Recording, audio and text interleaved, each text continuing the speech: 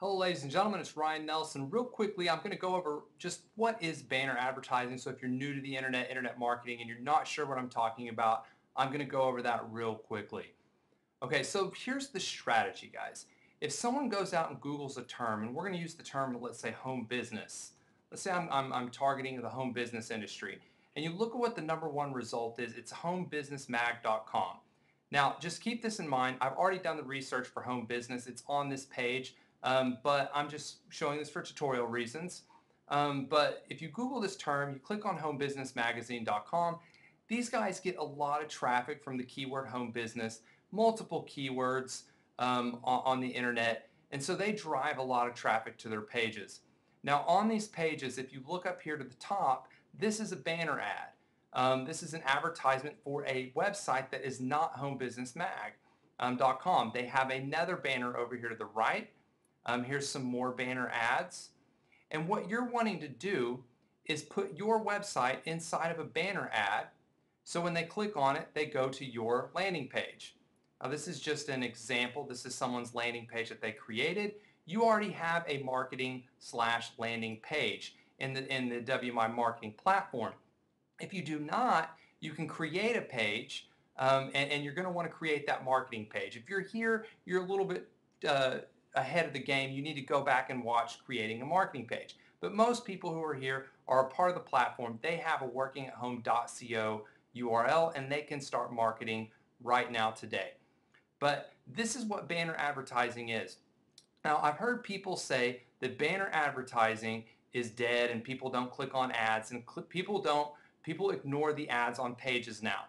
That is completely false. I'm going to tell you right now, 100% false. I run banner ads all the time and I have great results from it. I believe the problem is how you run the banner advertising. And just so you get a little bit of information here before we go on to the next step, what makes a good banner? You want to run ads and banners on sites that are niche or related to your topic. So if I'm selling Nike shoes, I don't want to put a Nike shoe banner on Home Business Magazine. That is not going to convert well. I may get a lot of clicks, but I'm not going to get a lot of sales. It would probably be better to be on a shoe website, or the best shoes, or Nike's website. A website like that is where I want to place my banners. Maybe apparel or clothing websites, things of that nature. But on a home business website, not going to work out very well. But with our product line, with our niche, with the WMI marketing platform, our banners will work on these pages. And that's what we're looking for. I'm going to give you a list of these pages. In the next module, I'm going to show you how to set up a banner ad. And I have a list of all of the niche websites that I have personally used in the past year and have had success. Now guys, this list may change. I may add some new websites. I may subtract some based upon cost per click and things of that nature, which you'll learn in further modules. But for right now, this is what banner advertising is. You can find many websites. I'm going to go to another website and give you another quick example. Let's go to MLM Review Kings, and up here's a banner, the header banner. Also down here on the side, these are banners. As you can see, they have advertising spots open. Here's some banners right here before the content. I mean, this web page is flooded with banners. Now, this is some of the things that you want to keep in mind when you're looking for websites. And again, I've already done this for you. I have the websites here. But you want to find websites out there that don't have a ton of ad space, that give you good cost per click, but has niche traffic. And the reason for that is you don't want to compete with hundreds of ads on the page. I will have suggestions, just like this website, the MLM Review Kings, that has a lot of ads. The reason why I suggest these are sometimes the costs are very low and you're going to get enough clicks with enough traffic that it really converts well. But typically the train of thought is find websites that have, maybe 5 to 10 banners on their page. Get the most premium banner on the page. And the most premium banner on the page, I'm going to go back and show you guys back to that Home Business Magazine website. The most premium real estate on this page is this banner right here at the top, the letterhead banner. That's what they're called. Reason why And there's two reasons why. First, it's the first thing people see when they look at the header. When they're looking across here at the different categories, they will browse and see this banner. The second reason is it's what we call above the fold. Now, what is above the fold?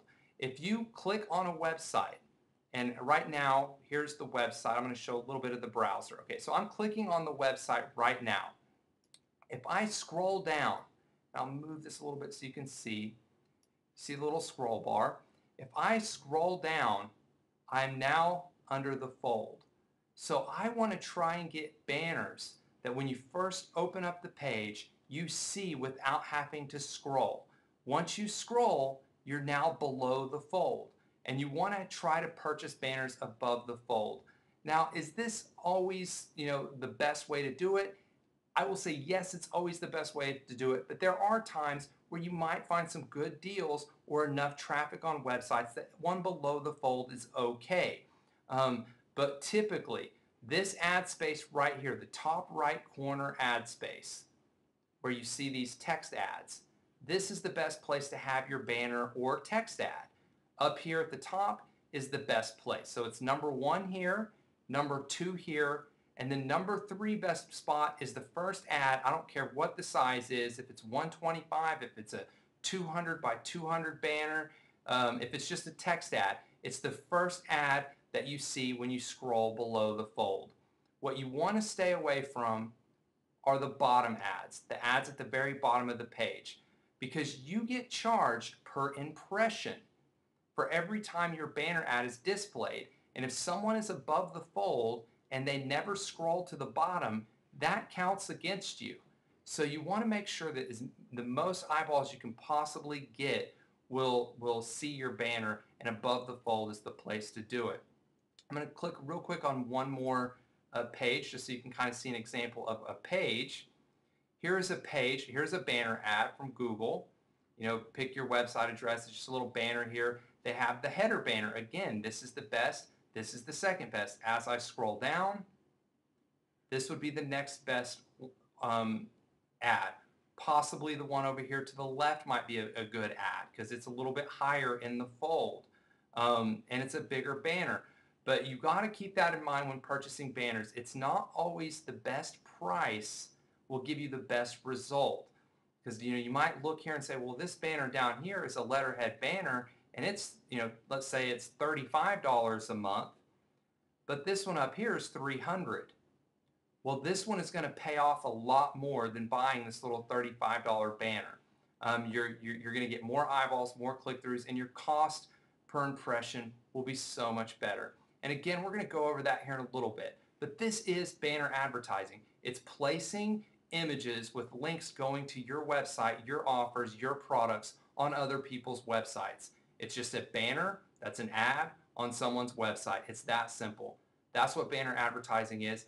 And in the next video, I'm going to show you how you can set up a banner for a website. Thanks, guys.